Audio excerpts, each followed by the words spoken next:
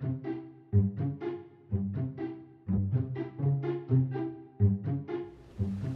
everybody, welcome back to the channel. We are still in the Phoenix area. Going to be here for another couple of weeks or so. It's been kind of rainy and gloomy the last couple of days, and kind of wanted to tackle a project that's been on my mind for a while, and I guess no better time to do it than when you can't be outside because of the rain. So I think it was back in June of this year. We were driving along, we had pulled over for the night, and Shauna comes back to the refrigerator to open up the door to start making something to eat, and the entire door came off in her hands, literally. And any of you who have these Norcold refrigerators like this, I guess maybe any brand that's similar to this, this is the kind of the smaller RV fridge. It suits us fine, but one of the things that happens to these things, especially if you overload the door, which apparently we did, these hinges are really not manufactured in a way to support any kind of load. I mean, they're just plastic. So what happens more often than not, this is the freezer up here, this bottom hinge will crack and break. And then of course, I mean, it's just kind of hanging there. And that's what happened in our case. The hinge on the bottom here snapped off. You can see it kind of cracked along here. And I kind of kludged it back together. I got online on YouTube and found a YouTube video that kind of showed how to do a quick fix. And some people use it as a permanent fix. I don't want to use it as a permanent fix. These kinds of things just kind of eat me up. So decided to get a whole new door and get some reinforcement hinges that slide in place here and takes place of this piece of metal that I fashioned and taped to the bottom of the door with some 3M VHB tape to kind of act as a support until now. So I found the door, the hinge hardware, and what else? I think that was it. On Amazon, 148 bucks for everything. So today I'm going to fix the door. Alright, the hinge hardware is pretty straightforward. There are just two pieces that are this shape, one for the bottom of the refrigerator door and one for the bottom of the freezer door. The freezer door doesn't take a lot of load, but I'm going to go ahead and replace that hinge anyway, or install this reinforcement hinge on the bottom of the plastic hinge on the freezer, and of course on the new door that I'm going to install. Pretty straightforward, just basically clips into place. And there's a washer that you use for a spacer. And let's see, what else does it take? Basically a flat blade screwdriver and a Phillips screwdriver, and that's it. I can't imagine it taking more than about 10 minutes to do. And you know, the hardest part is basically just taking this door apart and taking this handle off. And then this piece of trim slips off, this whole door panel slides out, and then the screw comes out, and then the whole door just lifts out that way. So I think it should be pretty easy. First order of business here to get this old door off is to take this screw out that's right here on the top hinge, and it's not in there very tight, so you just kind of wiggle the door a little bit like this and unscrew this screw on the top hinge. And it's just that simple. There's the screw. Door kind of comes out like this and lifts totally off. That's all there is to that. Piece of cake.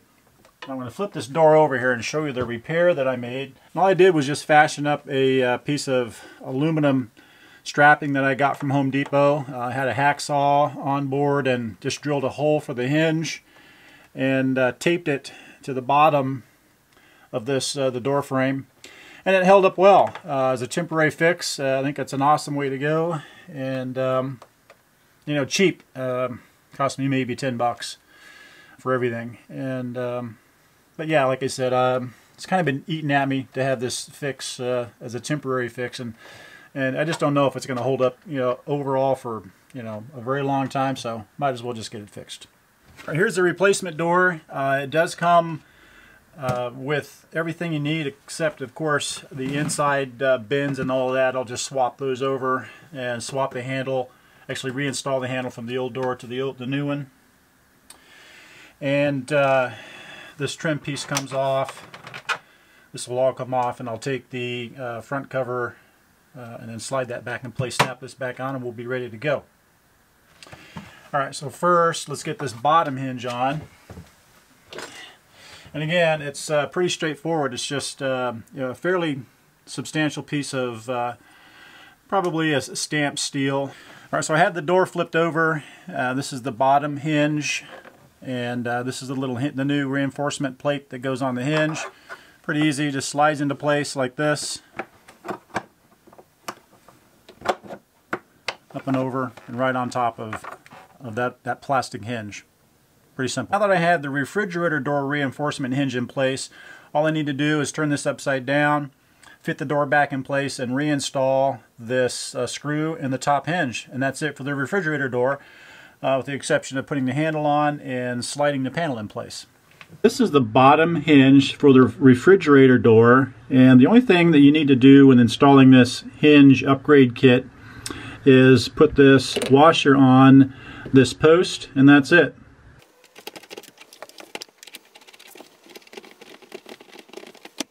Pretty simple. Fits like a glove.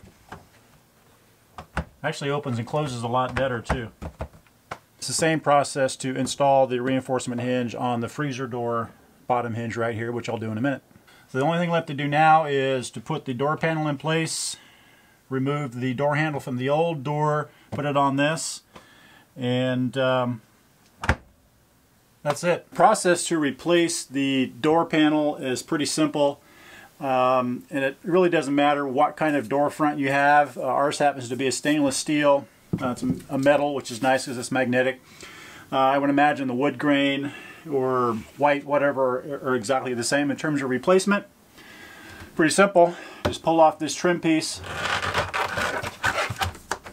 Just like that. And then the door panel slides into a slot in the bottom and the top. Pretty simple.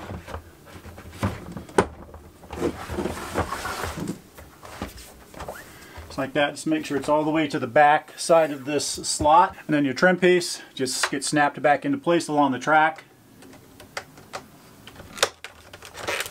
You can feel when it snaps in, it goes in the right track there. Just press it into place all along the edge. Get that final little snap. There it is, just that simple.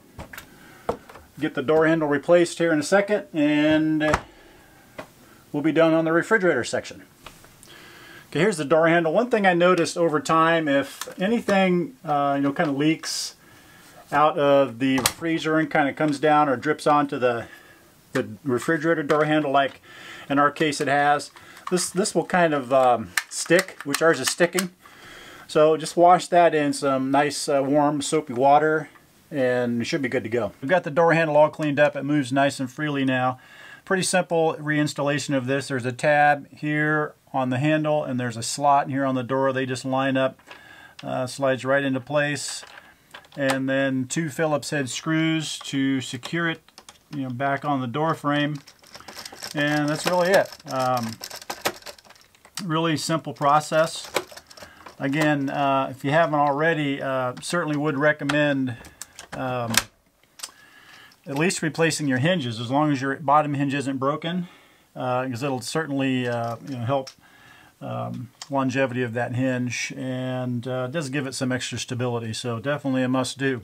The freezer door is much simpler. Basically the same process, just open it up. I'll take it off of the frame up here, just slide the other reinforcement bracket into place, and just put it all back together the same way as the bottom door. Okay, for the freezer door, it's basically just duplicating that process that I did on the bottom door, except I don't have to take the door apart, slide the panel in or out, any of that.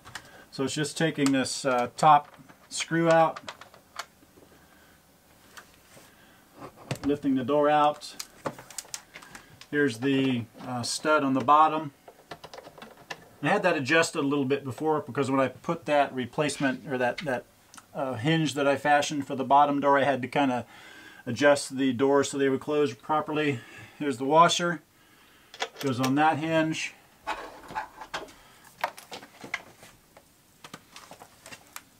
Here's a reinforcement plate for the bottom hinge. Again, just slides into place nicely over that. Pretty simple. And it's just a quick reassembly.